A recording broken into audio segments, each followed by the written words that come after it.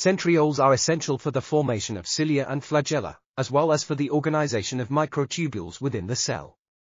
These microtubules are important for cell shape, polarity, motility, and division.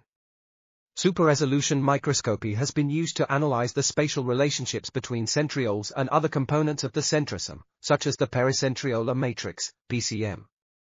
During mitosis, the PCM forms extended networks with interspersed tubulin, while during interphase, many proteins are arranged at specific distances from the walls of centrioles, resulting in ring staining, often with discernible density masses. The C-terminal region of CEP152 is closer to centrioles than the N-terminal region, demonstrating the power of super-resolution microscopy to study protein disposition.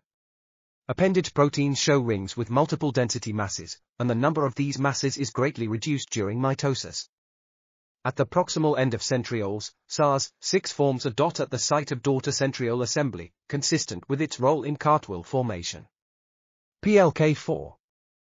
This article was authored by Katharina F. Sonnen, Lothar Schermelleh, Heinrich Leonhardt, and others. We are RTCLTV, links in the description below.